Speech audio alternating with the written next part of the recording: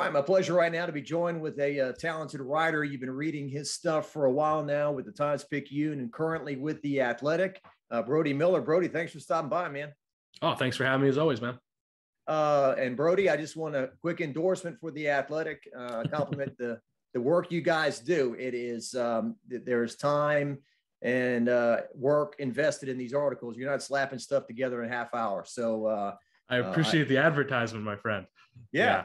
Don't subscribe for me. Subscribe for the hundreds of reporters you'd be getting access to. That's always my pitch. That's right. That's right. And I do subscribe it, and I will guarantee anybody out there you'll get more than what you pay for in terms of content. So Brody, this past weekend in Tiger Stadium, LSU plays Arkansas. And if there's ever a case of a game is being close and goes into overtime, does not mean it's a thrilling ball game. It was this one. If you were at one point in the stands and a bit bored and cold, I would not come down on you too harshly. I think I counted, Brody, LSU had the ball 14 times. Arkansas had the ball 15 times, and there were 2 touchdowns scored in the game. But anyway, another tough loss for LSU, and kind of fans scratching their head on the management of LSU's quarterbacks. Yeah, it was like you said, a pretty ugly game. I think some credit to both defenses. Arkansas with defense coordinator Barry Odom has been one of the better DCs in football for a little while now, and Durante Jones has things going really good right now for LSU's defense. But at the same time, yeah, there were a lot of frustrating things with LSU's offense. And obviously they handed over to a true freshman, 18, 19-year-old quarterback in Garrett Nussmeier, where you expect growing pains there. You don't hand it to a guy who his whole selling point is he's really exciting, but he's raw, right? That was the whole thing. You can't hand it to him and then expect it to be some perfectly polished product. And I think you saw a bit of both, right? You saw that incredible 29-yard touchdown pass spinning out of a sack. That is what you want Garrett Nussmeier for. And then you also saw a guy who, made some mistakes, threw 2 interceptions. The offense didn't quite have the same, even if Johnson can't make the big plays Nussmeier has, I think he can get the offense in a little more rhythm, like things like that. There's pros and cons to both guys, but I think Ed Orgeron came out pretty frustrated just with some of the play calling, the first down issues, things like that I think have plagued LSU for this entire season. Yeah, Brody. I just came back from some of the player interviews, and I do want to play up at least one big positive. Damone Clark and Micah Baskerville have become a dynamic duo at linebacker. The tackles they're racking up, tremendous. But kind of what you just mentioned, this and look, Jake Peetz has forgotten more football than we'll ever know. And I can't explain what a 5 technique is and whatever all that stuff is. Okay. I just watched the ball in the game and everything. All right. But Coach O has had a track record of LSU of him and his offensive coordinator just not getting along. I mean, I go back to Matt Canada. I remember, Brody, were you at that bowl game, Notre Dame? That was the year before I came. Yep. Okay. That's before my time. Well, I remember showing up there and the story had just broke. Matt Canada won't be back next year. And then Matt Canada says at the interviews in Orlando, well, I'd love to come and coach next year if I can. And that'll be an awkward. And so this year too, it just seems like, Brody, every post-game press conference, well, I wish we would have had a better plan. I wish we would have done this. I wish we would have done that. And you and I, we don't interview Jake Peetz because we don't interview coordinators at LSU. So he hasn't said anything, but this has just not worked at all with him. It hasn't. And it's tough, right? I think I understood the thinking of the hire, right? It was, hey, you want to get young again. You want to get forward thinking again. And of course we all know there was a heavy emphasis on getting back to Joe Brady's offense from 2019. And yeah, maybe there was a little naivete with how kind of literally they went back to Joe Brady's offense, hiring 2 guys from his staff and all that who hadn't been play callers. And again, like you said, I'm not down on Jake Peetz forever, right? I think he's a young guy, first-time play caller, is figuring some things out.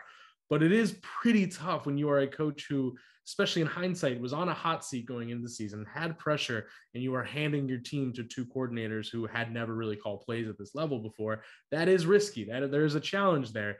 And then, yeah, I think, you could even really go back to UCLA, but especially the Auburn game, even before Orgeron was fired, that, coming out and pretty much saying like, hey, man, we can't get a play call down. And they're trying to change the line of scrimmage. He's been kind of pretty early on, criticizing Jake Peetz sometimes and putting some blame on him. And hey, I actually respect the heck out of Orgeron's comment yesterday that kind of said like, hey, I'm a lame duck. There's no bus. Like I can say what I want. And I respect that. That's fair. But it has been pretty clear that he's had frustrations with Jake Peetz. Yeah. That was a heck of a press conference yesterday, Brody. We got a Herm Edwards impersonation. Yeah. You play to win the game. We play to win the game. You got that. You got the comment about I'm a lame duck coach. I can say things like that now. He made a throwing under the bus reference too. Yep. About there's no bus where I live. I don't throw whatever that means or whatever. But so yeah, the press conference Monday, and to go back to that LSU Auburn game you talked about. I think LSU called 14 or 15 passing plays in a row during that Auburn game. At least you have to run the ball here and there, right? Even if you're getting stuffed for a 2-yard loss, those defensive linemen can't know that they can just tee off on your quarterback all night. So that was right. Absolutely. Yeah. It was just so unprecedented for LSU of all schools, the place that had a coach fired because he wouldn't stop running the ball so old school, to be the program that in that Auburn game, like you're saying, couldn't run the ball. And a lot of it, offensive line problems were real. But still, you talk to a lot of people in the program, there were people saying, hey, Jake Pete's he's a smart guy and he's really smart with the passing stuff. People do believe that. But he just, maybe the running game isn't his comfort zone. And people would point out, hey, 2019, yeah, it threw a lot, but it was the run setting up the pass and the pass setting up the run. It was a cohesive system that all worked in tandem. And that's where I think there's a difference between being, a smart guy and a guy who knows how to run a whole scheme, right? Or at least yet. And I think with Jake Peetz, there's just an element of, maybe he doesn't know how to put all the pieces together yet. Maybe he doesn't know how to use the run to set up the pass and vice versa. And he just wasn't comfortable with that yet. And I think that's a lot of the things I've heard within the program. It's not that he's like some dumb, ignorant guy. I'm sure one day he will be a good OC, but he's just still learning that stuff for sure. And Brody, if Tyrion Davis-Price catches the snap, right, and rolls out and maybe throws a pass for a touchdown or runs it in for a touchdown, what a great play call. What a change of pace. What a curveball to throw in there. But, man, it just seemed, Nussmeier hit a couple of passes. He's in the groove. He's warming up, and you take him out. What are we doing? And they haven't run that play, as Coach O talked about after the game on Monday. They haven't run that all year long. I asked him twice about the play. Did they feel confident that had they been practicing this? Not enough. And it's got to be the play of the game looking back on it as far as the whole momentum shifting. Yeah, and credit to you for getting those answers out of him, by the way. But, yeah, it was a situation where – and I think that's what makes these last 2 weeks so difficult for LSU fans is that, this season's already kind of off the rails anyway. What does it matter, right? But still, it's that idea that 2 weeks in a row, a depleted team, a team that is – I think I count at this point 12 real starters out at this point, and so coaches fired, all that stuff, and to see them still come out and play as hard as they have, really in impressive fashion, and be in control of both these games. Maybe not control in Alabama, like Alabama still in theory outplayed them, but like 4 chances to win that game straight up, and they gave it away. And then this game, to your point about that play, they were in control. Like they were completely outplaying Arkansas. And then you make that choice. And again, I am with you. If that play works, we are praising them. I think that's the hardest part about our job is that, like, what about the 7 times that something does work or doesn't work? And it's all reaction-based. It's all reactionary instead of proactive. But still, that call, all of a sudden, it changes the entire game. It's a risk when maybe you didn't need a risk, I think is maybe the point a lot of people would make. And then you put that in a situation, everything just changes. Whether or not you believe in momentum or not, you are handing something back to Arkansas there. Now they're feeding off that, and the game just changed. They didn't lose the game just because of that play. A lot of mistakes happened, but that changed the outcome where you could have been up 17-3 or even 13-3, and now it's a completely different game, and that's hard to take back. Yeah, no doubt, Brody. It was a bit of a self-destruct button, on LSU's part there. And look, I didn't see the effort at Alabama coming. The way they played in that game was tremendous. They go in a 30-point underdog, and people are telling me that that's not enough, that Alabama's going to win by 50 or whatever. And they had a chance, man, to win the game. And we're hanging with Alabama there. So, and Coach O says that Max Johnson's still the starter moving forward. We got 2 games left in this season.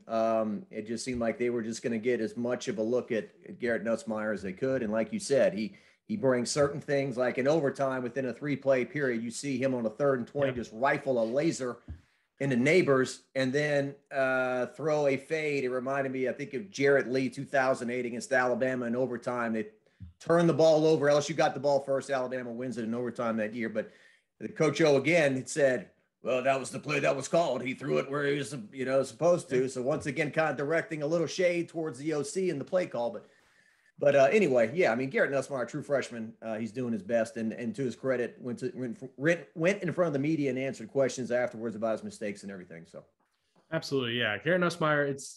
I understand the criticism, but I was kind of blown away by fans and even some people in our field that I respect that were tweeting, Nussmeier isn't it, and hey, I'm not saying he played great Saturday, but that kind of boggled my mind.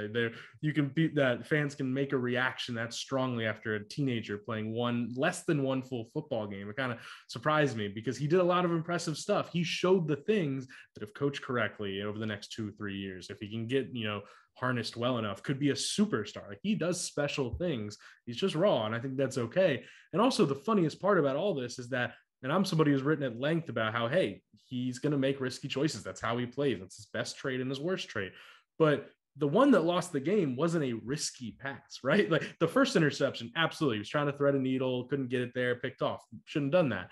The interception, and then you put it well yourself, that was a called fade in the corner. It was a one-on-one coverage. It's not like he was fitting a ball that shouldn't have been in a tight spot or something like that. He made the throw to a one-on-one. That's what you're kind of supposed to do. And he just underthrew it. That's not something he does often, quite frankly. So it's just, again, like, I'm not saying he played well. I'm not trying to do that. But right. It's just sometimes the things we highlight aren't always 100% contextual. Like, there was just a bad throw. It wasn't a mistake of that tells us who he's going to be as a quarterback. So I saw enough to still think Garrett Nussmeier is a great future. I also very much understand that, hey, if it's a close situation and you still can keep the red shirt if possible, and Max Johnson is maybe more stable, yeah, I totally understand going to Johnson too. They're both solid quarterbacks in tough situations and a very flawed offense.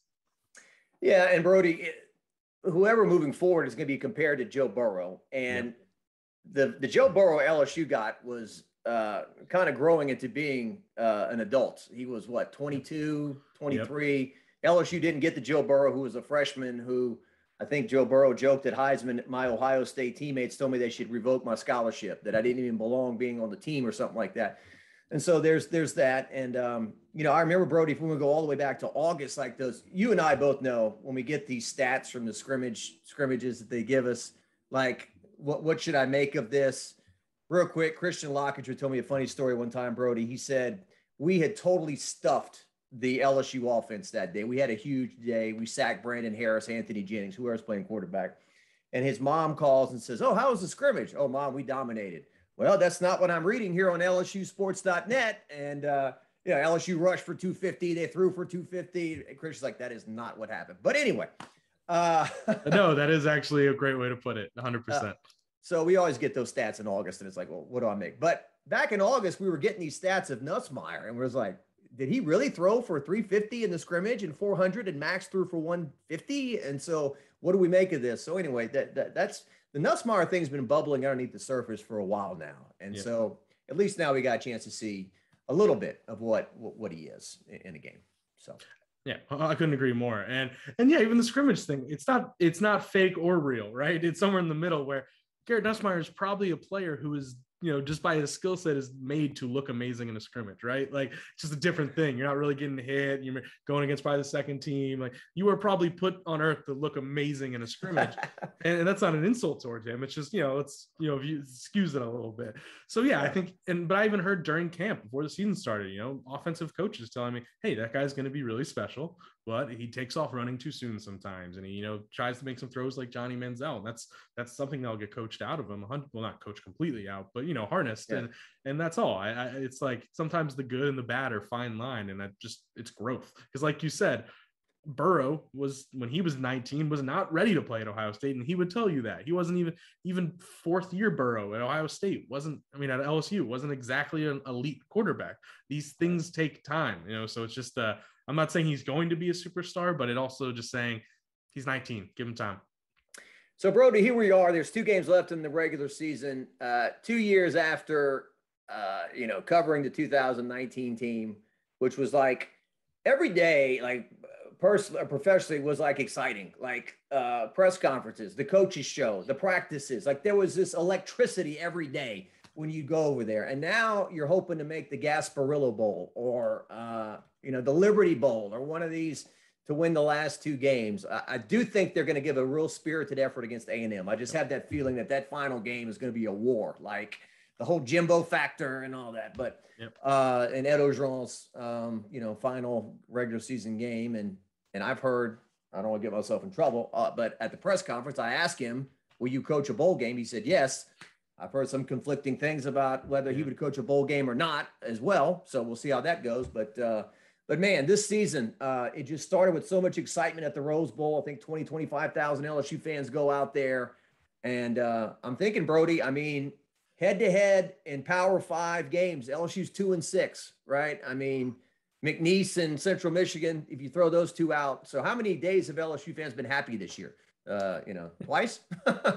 Pretty much. Yeah. I mean, it's been a dark year in a lot of ways. And as well as I, it's not even just about the wins and losses. It's just so much going on around this entire program, the off the field issues, the drama, the players leaving or injuries and things like that. There's just very little to cling to. And I mean, there's a lot of talent on this roster that fans should be excited about, a lot in the future that I think can be turned around relatively smoothly. Like, it's not all bleak. Probably about to get a really exciting coach that I'm sure we'll talk about later. But at the same time, it's just been a wild year. I mean, you've been covering this far longer than I, but in most of this, quote unquote golden era, these last 21 years, the down years are, 8-4, or 9-3. Those are the down years. It's an incredibly stable program, these 21 years. So for this last year and a half, it's just kind of mind-boggling to see a team that had been at the top and now are just no longer well run. And not even just like that's what's so crazy. The talent's there, the resources are there, and they are just not prepared. They are not on top of things. There's just a poor culture. There's just the practices aren't right. Just so much is not quite going right that it's hard to wrap your head around, because there's not much precedent. There's a lot of precedent for teams ruining programs like that. There's not much precedent for a program doing it so well and then doing it so bad in such a short period. So it's been a tough year for fans for sure. Yeah, that's a great point. And just one instance, Brody, but I think it's one instance that is worth bringing up, is the whole John Emery academically ineligible thing. And I have talked to a couple players, former players, that have told me, do you know how hard it is to be academically ineligible? I mean, and I was trying to think, well, when was the last one? I can't even remember, like, when a guy was academically ineligible, smoking a little pot, whatever. Yeah, we hear about that all the time. But that was just another case of who's running the show, and are they on top of things over there? So you're exactly right. Or even there are plenty of examples of like the guy coming from high school having credit issues, but that's like a different thing, right? I mean, I talked to some people during that Emory search that just talked about like, there are just so many things that had to get messed up along the way here to get to that point, with the Emory example being a great one. And that's true from top to bottom of this program lately. It's just the little things. That's why it's like there was some smoking gun that got Ed Orgeron fired. It was just these little things that just got weaker and weaker and poorly run, and just mistakes made and poor PR decision after the next. It was a roller coaster few years to cover for both of us, but it ended here, unfortunately. So I'm sure there'll be people that go back on all these YouTube chats I've done, the new LSU coaches was hired, and they'll say, well, you were so stupid for talking about this guy, that guy. I was joking today, just like ludicrous stuff, like Pete Carroll will leave the Seahawks and come back to college football in his 70s to coach LSU, Ed Orgeron's, mentor, crazy things like that. But so we've talked a lot, the latest and greatest. So Jimbo yesterday, like the first time it got brought up with Jimbo this year, it was not a denial. And I read a lot of incorrect headlines, not on The Athletic, of course, but others saying Jimbo shoots down LSU job, blah, blah. And I'm like, he didn't really do that. He just said he likes where he's at and blah, blah. Yesterday, I mean, he said, oh, I'd have to be stupid to leave A&M and these players. And so, of course, we know Brody, he'll step to a podium and say, well, I guess I'm stupid. Here I am as the LSU head coach. But no, I mean, he kind of took himself out. And Mel Tucker, that seems like it's kind of cooled a little bit. And Lincoln Riley right now, as you and I are sitting here today, is the hot talk at the moment, to be like the big splash hire, big brand, young offensive coach from Oklahoma. Yeah, I think the toughest thing with coaching searches, I think, and you know this as well, is that, and it's why it's almost like scary to try to report on them, is because something can be true and then it changes constantly. Like, Jimbo Fisher, there was a lot of optimism that he might actually, like you said, that first denial wasn't much of a denial. And then there's a lot of optimism he might actually be coming. And then in the past week, and then even leading up to his comments yesterday, kind of seemed like it's going to be a no, at least for now. But Lincoln Riley does seem to be, at least from certain people you talk to, the next person that LSU is really, honing in on or really wants. And they'd be silly not to, right? He is probably the best, most respected college coach under 40. He is a rising star prodigy who every NFL team calls every offseason to learn about these modern offenses. Like, he is the guy. He's developed 2 consecutive number 1 overall draft picks, and Baker Mayfield and Kyler Murray. He's developed Heisman winners. Like, he is as good of an offensive coach as there is. He's a sharp guy. He's even got recruiting going at a level Oklahoma wasn't quite at before. So he's a really great coach. And there is a lot of a concept that LSU is going to put some big money in front of him and make him say no. The hard part to figure out, though, and I won't pretend to know, is how interested is he? There was always this notion for so long that he would only ever leave Oklahoma for the NFL, which made a ton of sense. And I think the NFL, a lot of NFL teams would want him.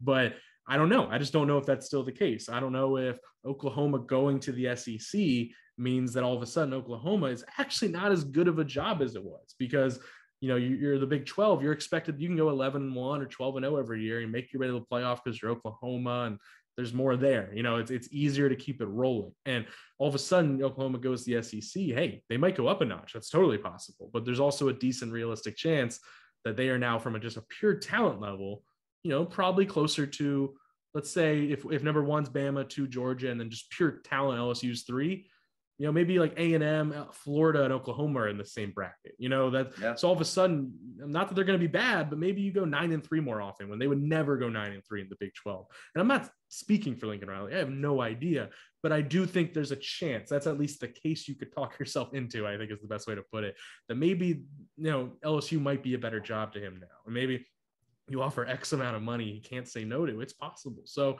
I don't think I'd rule it out. There's some real optimism in some circles that it's possible, but the hard thing is knowing, just is that actually doable? And then the question is, who's next? Is it a Matt Campbell at Iowa State? He's a name I've heard tossed around, and like you said, Mel Tucker, he was such a big name in the search for so long. Maybe that was movement and some savvy playing, and maybe that wasn't that real. Or maybe Billy Napier, who seemed like a no for so long, maybe he's actually a real candidate. Maybe he's actually somebody that's like a nice backup. I don't know. And it's so hard with, as well as I, with Scott Woodward, to kind of figure out exactly what he's thinking. Yeah. And you're exactly right in the fact that something could be true, and then it could be changed. For example, some guy could agree to take the job, and then somebody reports it, and then it's like, well, I wasn't quite ready to, I needed another 24 hours, and it could be screwed up in the, the media reports or whatever. The LSU baseball search is the greatest example of that ever. There were 4 different candidates that were very real, and then they fell through. And now people after the fact are like, what are you talking about? It was always Jay Johnson. It's like, it was not. That's right. And I almost forgot his name. Joe Oliva told us that Ed Ogeron was the only guy who got an offer. And, Tom Herman, we were not interested in him. Blah, blah, blah. So, that's what they got to do anyway. But, if Scott Woodward, and I know women's basketball is not comparable to college football in a sense, but if he get Kim Mulkey to leave Baylor, then he can probably, I won't put it past him to pull something off similar in college football. We'll see. You talk about Matt Campbell, Brody. I was just kind of glancing at his bio, and his win-loss record will not. I think you wrote about this. They'll look at his win-loss record. You got to realize Iowa State, like you wrote, I think 1 winning season in 10 years before he got there. His first year, he's 3-9, so he has to kind of eat a what sandwich to transition to more wins. And I think he's been the conference coach of the year 3 times or something like that. One thing that I look at his resume, Brody, that I don't like is he's never coached in the SEC as an assistant. Like Mel Tucker has, Napier was at Alabama, Cristobal at Oregon, who I kind of just keep in the back of my mind. I'm like, he's a guy who has not really been talked about and was a monster at Alabama. And I just wonder about him as well. But I'd like a coach that's been in the SEC a little bit.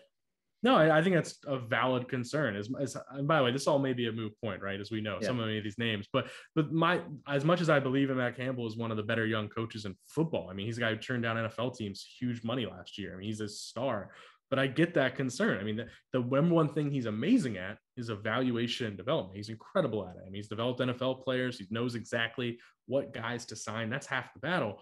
but still a very real concern to know if he can, he has a history of not chasing those huge recruits. So it's LSU, you have to chase those big recruits, and maybe he'll be even amazing at it. Like, he's a good recruiter, so maybe he'll be incredible at it, and maybe he's better than LSU these last 10 years at maybe getting the right big recruits, because I think that can be a hard part sometimes, getting the right character guys. Maybe he's better at that, but maybe he's not, and that's what's so hard. You just don't know.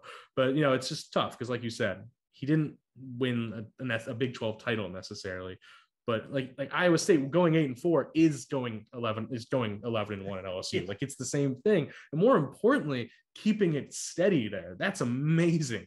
I mean, there's so many schools that they have a flash in the pan, they deserve credit for it, but it's Iowa State, right?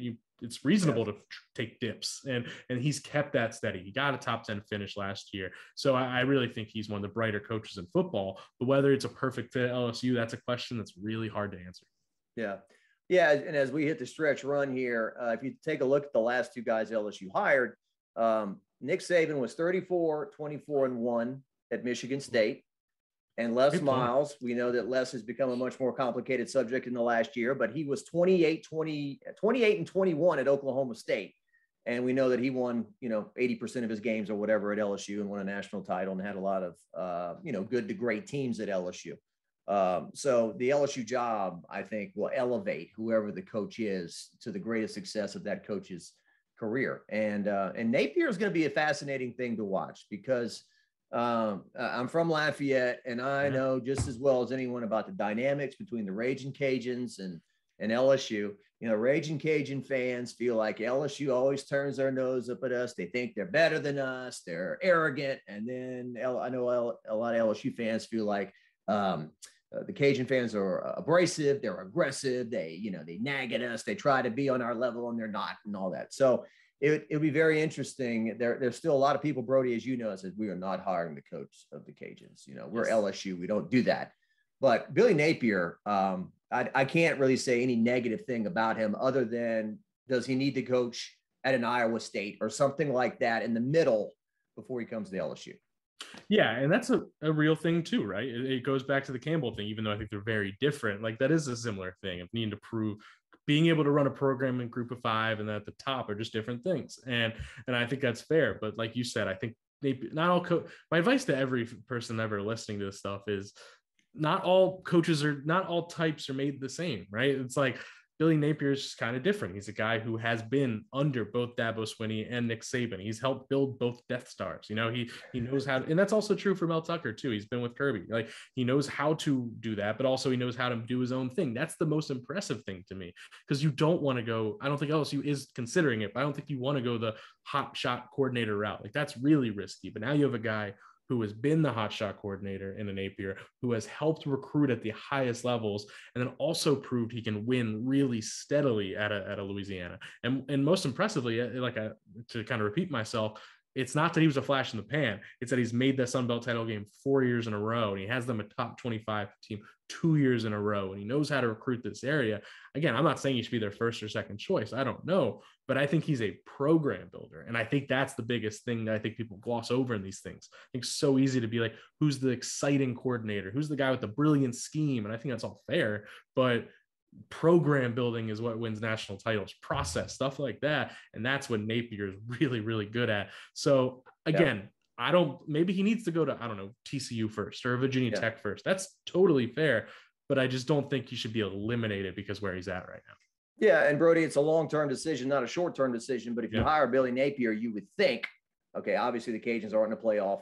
And he knows Louisiana, this stellar recruiting class that LSU's trying to hang on to. I would think he could button that thing up pretty quick if he was named and everything. So we'll see. It'll be fascinating to watch. It's crazy.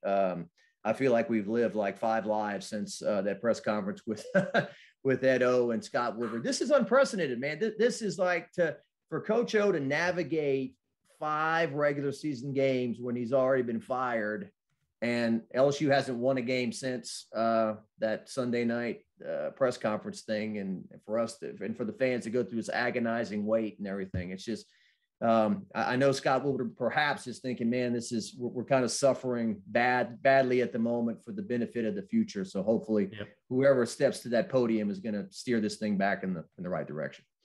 Yeah, no, I think you put that well. Yeah, I think Scott Woodward is a very big picture thinker. He is not a very reactionary person for the most part. So I think, yeah, he views this as, hey, this might stink for a few weeks, but it's about the bigger picture. And I think he won't mind that little dip or anything like that if it pays off in the long haul. And that's why he's gonna, history shows at least he'll do his due diligence and get the right guy. He's been pretty good at hiring before.